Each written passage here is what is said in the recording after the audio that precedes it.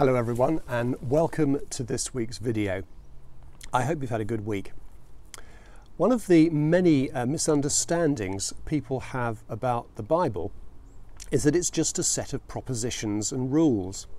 Close examination reveals it to be a library of books of different literary styles. Paul's writings in particular are often caricatured as dry dogma, when close inspection reveals the little personal touches of correspondence with those he loved. At the beginning of 2 Timothy, we find reference to Timothy's story of faith, where Paul is reminded of your sincere faith, which first lived in your grandmother Lois and in your mother Eunice, and I am persuaded now lives in you also. Timothy was a third-generation Christian. The faith had been passed down, as so often happens, through the female line. The first 5 books of the Old Testament consistently exhort them to teach children the stories of God and his commandments that lead to the good life. In this, our Jewish friends continue to be spectacularly successful. There is much for us to learn from the experience of our Jewish ancestors in faith and our New Testament forebears. Both operated in a culture that was largely hostile to their faith. One of the things we need to do as we consider our missionary task today is to be realistic about where we are.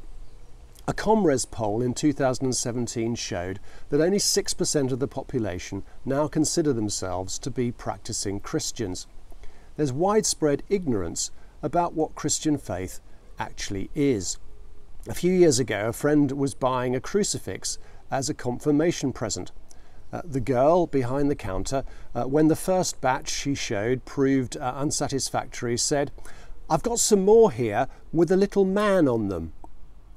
First-year history students in a number of our universities have to do a basic Christianity course. They know so little about Christian faith. Without that knowledge, most history before the 18th century makes no sense at all. Our Anglican Church culture has both positives and negatives as we face this challenge.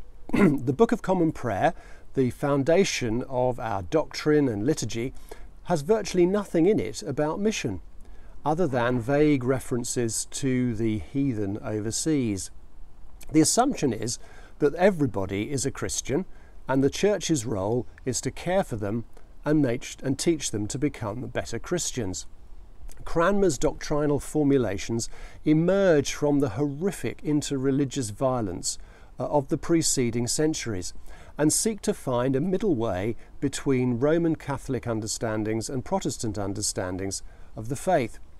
This has fostered in us a culture that is both pastoral and accommodating. I rather like being in a church that sees its responsibilities beyond itself. Archbishop William Temple reminded us that the Church is the only organisation that exists primarily for the benefit of those that are not yet its members. It's good to be in a church that, albeit imperfectly, allows for substantial differences in belief and practice. We're quite good at nuance and avoiding the simplistic binaries much beloved of the media. We're very good at generating questions. What we aren't so good at is producing the level of conviction that issues in evangelistic zeal. When you're a small minority in a largely secular pluralist country rather than a Christian one, you really need that if you're not just to survive but thrive as well. As a scientist by background, let me illustrate this with some numbers that tell you all you need to know both about where we are now and as keys perhaps to a different future. They're 42, 9 and 92. David Voas, in his research for the Anecdote to Evidence report a few years back, discovered 42 was the percentage of self-identified Anglicans who thought that passing on the faith to the next generation was important. That's an R number of less than 1. Those of us with children know how extraordinarily difficult it is to pass the faith on in this culture, even if you're motivated to do so. Another survey discovered that 9 is the percentage of Anglicans who would be prepared to invite a friend to a church service or event even though 1/3 of people, when asked, said they would go to something if they were invited. The final figure of 92 is the percentage of those who attend some of Holy Trinity Brompton's church plants around the country who would invite a friend to a church service, an Alpha course, or a church event. I'm sure it's that and the underlying conviction of the truth and life-transforming power of the gospel that explains their R rate is substantially more than 1, much more, I think, than the differences in worship style. So that's the challenge to us.